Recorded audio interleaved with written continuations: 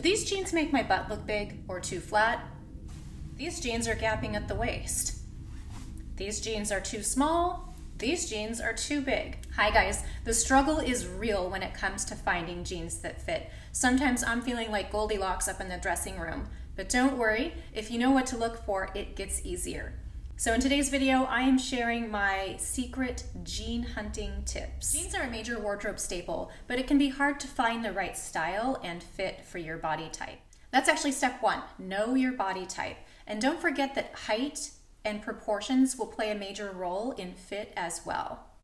I would say that straight leg jeans with a medium rise would be the most universally flattering.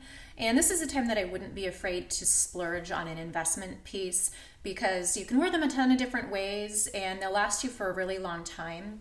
And speaking of the rise of your jeans, that's something that's super important to understand as well, because if they're too high, they're going to cut you off in an unflattering way. If they're too low, you have a potential muffin top situation, and they can also cut you off in the wrong way and make you look shorter because it's giving the illusion of shorter legs, even if you are tall. So I would reserve an ultra low rise jean for somebody that is on the taller side. Even though my husband hates them and he calls me Marsha Brady every time I wear my flared jeans, I happen to love them.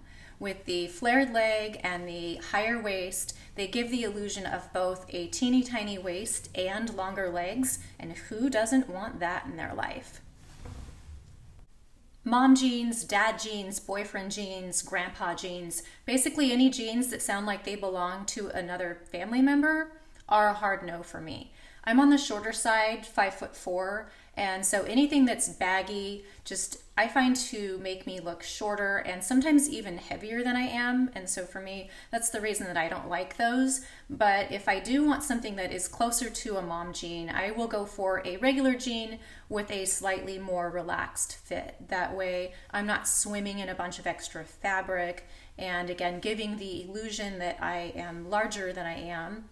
And I also don't really care for the way that some of those jean fits can make it look like you have on a poopy diaper. So just an unflattering silhouette for me that I would prefer to stay away from. Something else you want to be cautious of if you are on the shorter side are cropped jeans. Those can also add to the illusion of a shorter leg, which is never how I'm trying to look. Skinny jeans are another style of jean that can be universally flattering if you can get the right fit, and quality here is especially key. So things like fabric that bunches or gaps in the waist, or that weird ill-fitting seam that gives the illusion of going straight up your butt crack, all of those things are quality issues. And so this is another pair of jeans that I wouldn't shy away from spending a little bit more money on. Now here's another tip that might sound really weird, but something that I pay attention to in all jeans is the zipper.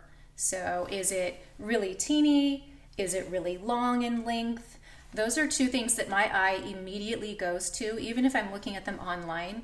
I was online shopping the other day and there was this pair they were touting as, ooh, this petite jean. And I'm like, oh, cool. That caught my eye because, again, I am on the shorter side. But I looked at them up close and they had like a 14-inch zipper in them. And I'm thinking, how unflattering is this jean going to be on a petite person with a 14-inch zipper? So that's a weird little trick that I like to look for when I am checking out jeans. Now, black jeans or jeans with a darker wash are also a great wardrobe staple because you can dress them up, you can dress them down. I also think they're a really nice option for evenings, you know, on those nights where it's too cold to wear a skirt or a dress. You can dress up a pair of dark wash or black jeans and make a really cute date night or evening look. Torn jeans can be fun for a more casual look, and it's also a nice way to add some embellishment without actually adding embellishments. So things like rhinestones, bejeweled pockets, those are going to be a hard pass for me. They just don't look chic and they're very outdated. What are the weird little things that you guys look for when trying on jeans? Leave me a comment below and let me know. Thanks for watching, and I'll see you next time.